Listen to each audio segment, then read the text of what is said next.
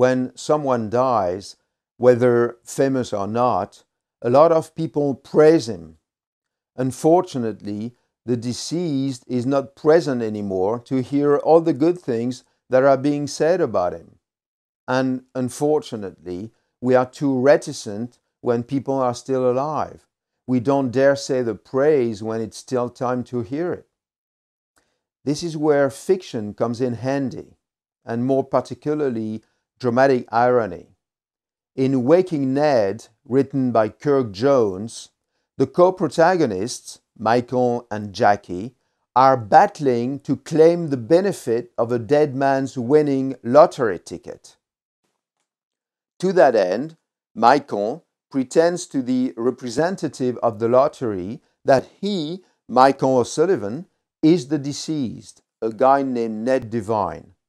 In the middle of the movie, the whole village, which by then is in on the scheme, is burying Ned Devine. Suddenly, the lottery official comes in. Jackie, who was starting the eulogy, is cornered.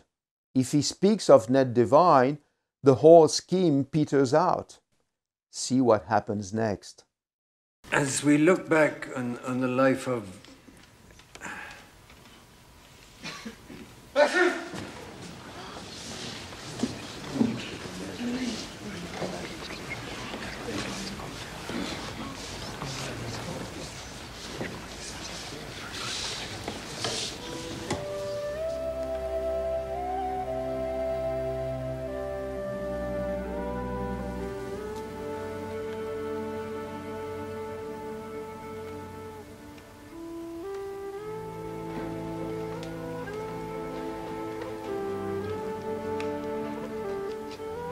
Michael O'Sullivan was my great friend.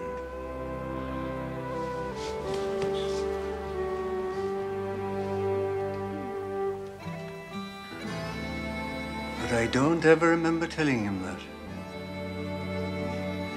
The words that are spoken at a funeral are spoken too late for the man that is dead.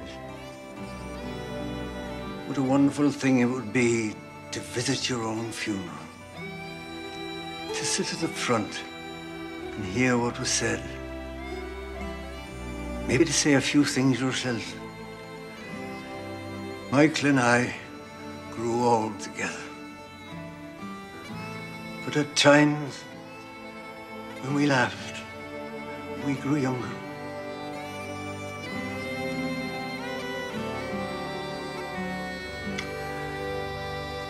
If he was here now, if he could hear what I say, I'd congratulate him on being a great man and thank him for being a friend.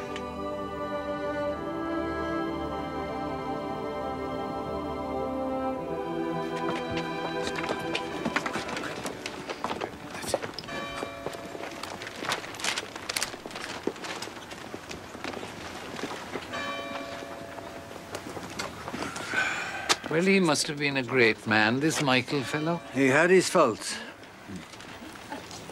In my opinion, this is one of the best exploitations of dramatic irony in the history of drama, because it's not only funny and moving, it reminds us of our human condition and of the way we treat each other.